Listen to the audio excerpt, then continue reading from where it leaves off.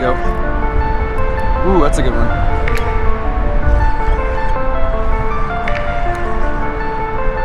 He's digging.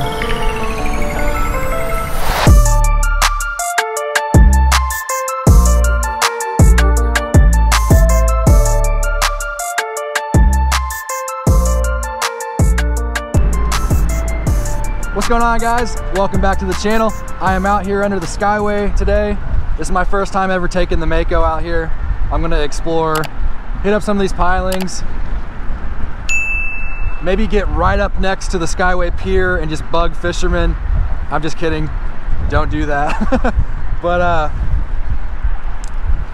I'm in about 20 to 30 foot of water, and I've got artificial, I've got shrimp, I've got mud minnows, and I'm just gonna cast around, see what's happening, see what's biting.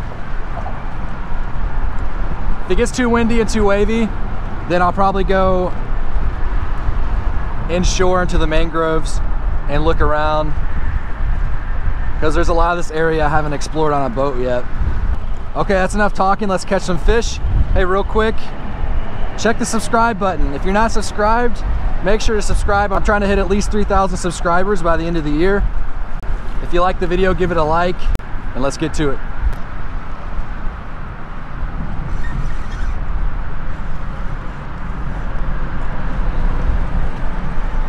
Swimming towards me, whatever it is. What the heck? This thing is fighting weird. Ah, okay. Mangrove. Hey, nice mangrove. Definitely a keeper.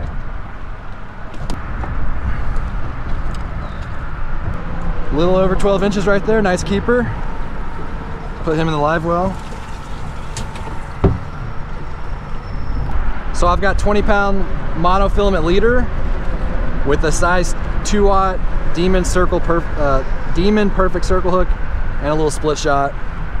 And I'll go up or down in weight depending on the current and the wind.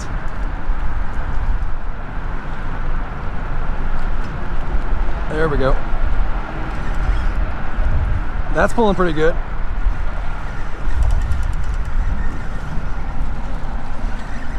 There we go. Another mangrove.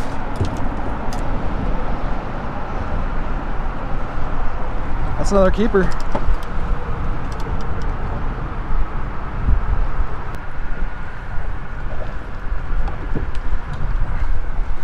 All right, guys, that's a little over 11.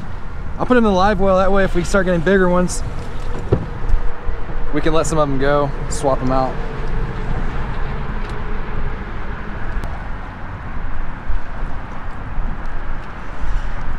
There we go.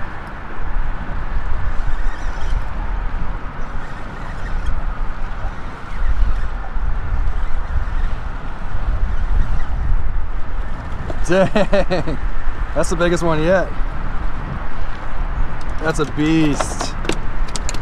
That's a beast. That's gotta be 13, 14 inches. 13.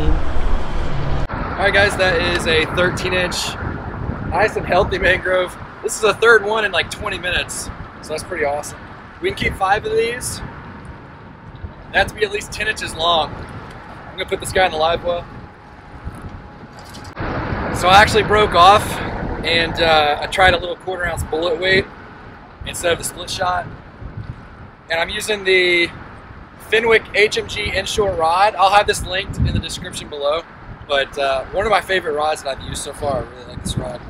This is the 7-foot medium heavy. That's the Runkle Titan 2. This is a 4,000. You don't need a 4,000. You can use, you know, down to like 2,500 or so.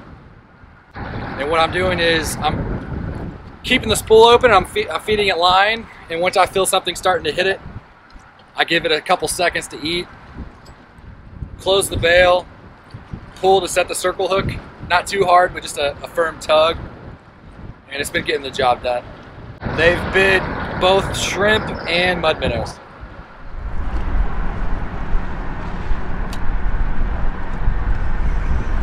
There we go.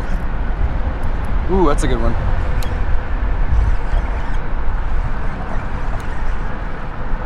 He's digging.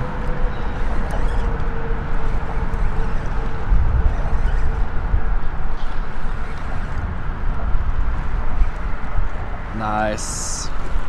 Nice. That's awesome. That's probably 13, 14 inches.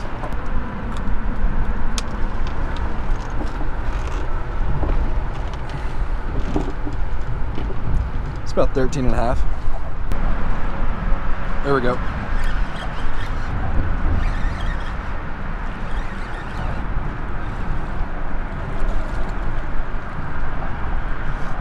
A grunt.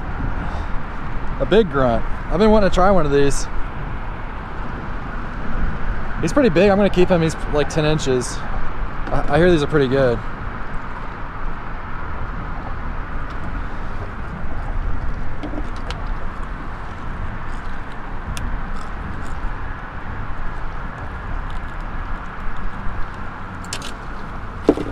Beautiful fish.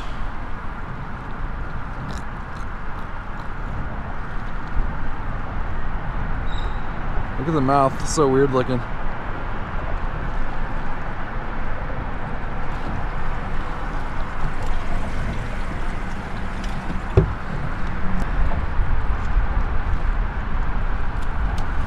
There we go. That's a good one.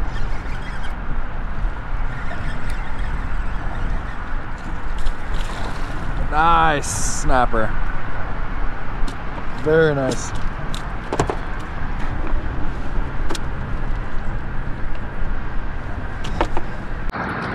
There's another good one, guys. 13 inches. Pretty thick.